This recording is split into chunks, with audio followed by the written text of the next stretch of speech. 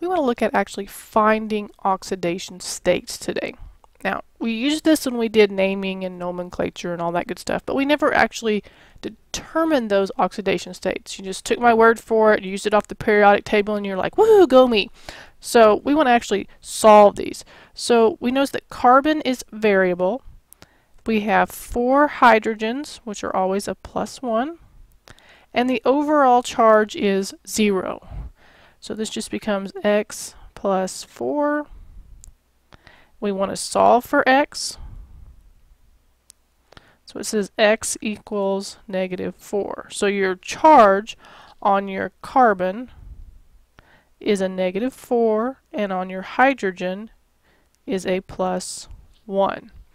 So when we look at the next example, we are still looking for carbon because it's a variable. We have 2 hydrogens that are +1 each, and we have 2 chlorines that are -1 each. The overall charge is 0 because there's nothing written as a superscript. So this simplifies to x plus 2 minus 2, and then we get x equals 0. So that means that our carbon is 0, our hydrogen is +1, and our chlorine is -1. So when we come over here, we've got copper. We don't know. It's a transition element. We know that chlorine is a -1. So we get x minus 2 equals 0. And we solve for x. So x equals 2. I know that a lot of you are probably going, you know, I can just undo those crisscrosses and I can find the answer.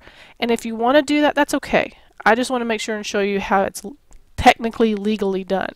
Now, you notice here I went from just a 2 to a +2. You must put the plus sign in order for it to be correct. So now we've got some high going on. I know that H, I'm not really sure. I'm supposed to figure it out. I know that I is always a -1. So I'm going to get x minus 1 equals 0. I'm going to add 1 both sides, and I'm going to get that x equals +1. Now, as you know, I kind of hesitated too, so if you wanted to just write it out to begin with, I'm okay with that. No problem.